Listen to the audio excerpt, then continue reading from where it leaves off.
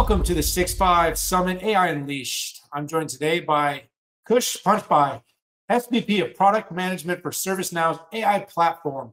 And this enterprise app spotlight session, we're going to be talking about building strategic vision to real-world impact with your AI. Kush, thanks so much for joining. Welcome to the summit. First time, glad to have you here. Thank you, Daniel. Thanks for the opportunity. Looking forward to the discussion today. Absolutely. Look, you don't have big shoes to fill. Your CEO, Bill McDermott, opened our entire event last year, and now we brought you here to keep this conversation going. Last year, we were talking about AI. We were talking about sort of how it's going to shift and change the future. But gosh, even in a 1-year time, Kush, I can't even tell you how much innovation, disruption, and change has taken place. Even the things we talked about 1 year ago versus now, it's an incredible time. Exponential time. So I want to hear from you, get a lot more of that. But one of the things that I've really enjoyed in following the journey of ServiceNow is just not only how the company has really changed and disrupted and evolved itself, but seeing the customers getting value. You like to talk a lot about kind of the future of what the software industrial complex looks like. You talk about reducing chair swivels, kind of new ways to bring systems together and make work more productive. So we know organizations are moving towards agentic platforms. Yeah. As you're kind of watching these companies and these enterprises move this direction, what are some of the common challenges that you're seeing them face in terms of creating this coherent AI agent strategy? And kind of what do you think they should do to balance innovation while keeping the operation on the rails and minimizing complexity? So that's an amazing question. I think one of the common themes which I'm observing is there is an organizational tension happening inside the enterprise. Let me explain it to you. So what happens is you have product teams, engineers, designers, PMs who want to go 10x. They want to innovate. They want to embrace this amazing new technology. At the same time, you have another side of the organization. It could be the compliance team. It could be the legal team. It could be the privacy team. They want to make sure that each and every step they are taking is measured. And when these two sides are colliding, that enterprise is kind of stalling. And one of the things which we encourage customers and we solve at the ground level in our platform is embedding governance in AI platform. And that's why our governance is not bolt on top of it. In each and every layer, we are adding that governance and we have built tools for it. And it's not just governance, which is giving you visibility. It's workflows embedded in it. So risk and compliance workflows for which we are an industry leader is embedded in the products. At Knowledge this year, we launched AI Control Tower. Now, this is a single pane of glass in which you can see your entire AI footprint from AI agents to AI skills to AI models. You can govern them. You can see the performance of them. You can see the value it's creating so that both sides of the organizations are running in the same direction for the business strategy. We truly believe that governance is an accelerator rather than a brake in the system. Yeah, I tend to agree because the big difference, and we've seen how quickly consumer AI has proliferated. And it's basically because most of what we're using has come from open internet data. So the compliance risk was different. Like this data was already out there, it was already available. Yep. And so we know that kind of in the early instantiations of trying to do AI in the enterprise, there was when we start commingling data, right? You remember kind of even some of the early LLM use cases where like people were putting proprietary data in. And it was causing all these problems because now you're feeding it something that's constantly learning something it maybe wasn't supposed to know. Yes. And then now once it knows it, it's like, how does that? So if you're, when you ServiceNow, when you're looking at companies, they're saying we're feeding, critical HR data, we're feeding critical CRM data, we're feeding critical infrastructure systems data about our company.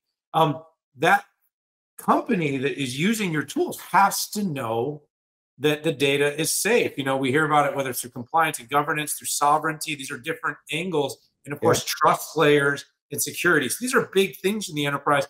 probably has a lot to do why we can't go faster.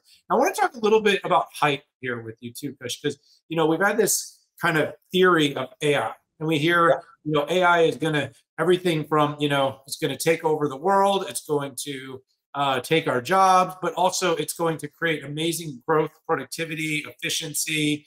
But we're also sort of hearing that like not everything that is theoretically happening is actually being deployed or even being deployed at scale. So how do you think about sort of going from that kind of we want AI to make us 10 times more productive to like going to an enterprise and saying, here's a practical, scalable approach to start getting outcomes in a timely manner because how fast things are going, but in a realistic capacity? So you used an amazing word, outcome. Yeah. I think one of the most important things enterprise needs to do is align their business strategy to the AI outcomes. And that's one of the things which is not happening naturally. You would Okay. see enterprises are like looking at how many models they are deploying, how many skills they are deploying. I guess the real question is what value that model brought to your business, what value that skill got to your business, so that we move from experimentation to aligning everyone to the business strategy and tackling those outcomes with AI. And I think that's when the real magic happens because you're measuring each and every AI investment. You're figuring out, are you going in the right direction? You're governing that AI and seeing the value of that AI, and then you're course correcting it accordingly. And when you're aligning at a top level business strategy, you're solving it east west. Each and every department is coming in and figuring out, okay, for this business strategy, how am I aligning? How am I pitching in to make sure that this AI is an accelerator and helps us move forward compared to the competition? And I'll give you an amazing example actually. So we have a customer called AstraZeneca. Everyone knows them. Like AstraZeneca was spending 30 minutes per person on procurement. Now think about the amount of hours gone into procurement rather than researching and building life-saving drugs. So when AstraZeneca standardized on ServiceNow AI platform and automated those workflows, they saved 30,000 hours per year. Now that's real measurable impact because that is all the time gone into researching new diseases, coming up with new drugs, and essentially aligning to the mission of AstraZeneca and creating outcomes which are measurable. Yeah, and I like that you bring like a real world example. Companies in fields like healthcare kind of hit on both the things we've talked about in terms of the real world scale challenges, Kush, but they also face the real governance challenges. They deal with a lot of very sensitive data. So they're trying to scale and move these workflows very, very quickly, but they also have a lot of sensitivities, whether it's trial data, customer data, so you've got to really balance all that. Talk to me a little bit about how, enterprises should think about building a system of intelligence. Now, that's a little bit of a different word. We've often heard system of record. In the AI era, system of intelligence, it needs to be able to scale AI, but it has to really embed what we just talked about, trust and transparency into every layer, or else, it's just not going to work in this particular era. So 100% spot on. I think scaling AI is super important. And if you're not doing it right, it's like building a skyscraper on sand. It may look amazing, but as soon as you do a little bit of scrutiny, that skyscraper falls down. And that's why we believe in providing governance and trust in each and every layer. When you can trust anything, your adoption increases with that. Like if a developer is producing something and you can trust it, you would adopt that features. If regulators can govern that, they will be more comfortable releasing it out there. So that's why with AI Control Tower, it's not just a system of record like you called out. It's a system of intelligence because we are embedding workflows into it, compliance workflows, legal workflows, security workflows, risk workflows. And they are not just something which you treat as a department. We are taking it east, west, north, south approach because that's how you're going to able to scale AI now. If you are just going to think about AI as a point solution and not a platform, then you're not going to be able to do complete business transformation with this amazing technology. So when we use AI Control Tower internally, we see how much impact it's creating even for ServiceNow. At ServiceNow, we have a program called Now on Now, where we drink our own champagne. So we have seen that our self-service deflection has gone 14% up in just 120 days. When we deployed agentic AI internally, we saw $10 million of savings. That's like having 50 employees throughput saved with AI, which is super, super amazing. So we see the results internally, we see the results with our customers here. One external example which I'll give you is Bell Canada used a ServiceNow AI platform for their customer service. And in 1 year, they deflected 3 million customer calls, which is huge. And they did that with compliance embedded in it. So they ran fast with compliance baked in.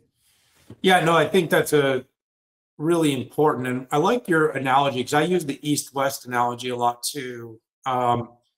We've talked a good bit about North-South with big governance and such. They kind of have to be built into the systems. In this era, we love talking about kind of fast-paced infrastructure. So today, you and I have kind of talked about all the things that you should take a breath and a caution and think about as you're kind of building the stack.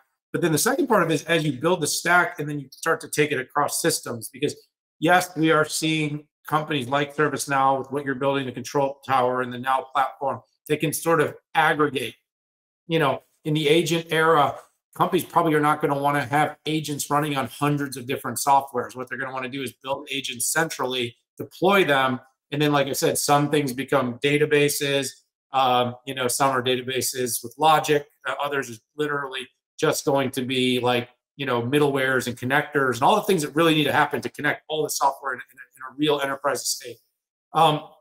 So you got to do that, and then you got to govern it, and then the data has to be really well thought out how it moves, because you are responsible. And in different regions of the world, data leaks, it's big risk not just to your customers but to you as well. How are you sort of approaching the challenge, approaching this challenge of governing the fact that you're going to increasingly be pulling data? You're doing Raptor, but I mean, eventually everything is going to become the data. And ideally, if you succeed at ServiceNow agents are going to scale and span across all the productivity and applications and databases, and it is going to become this single pane of glass that we talk about. How do you sort of approach that challenge, and what can you kind of share from your current experience about what it's going to take to get that done? So another amazing question.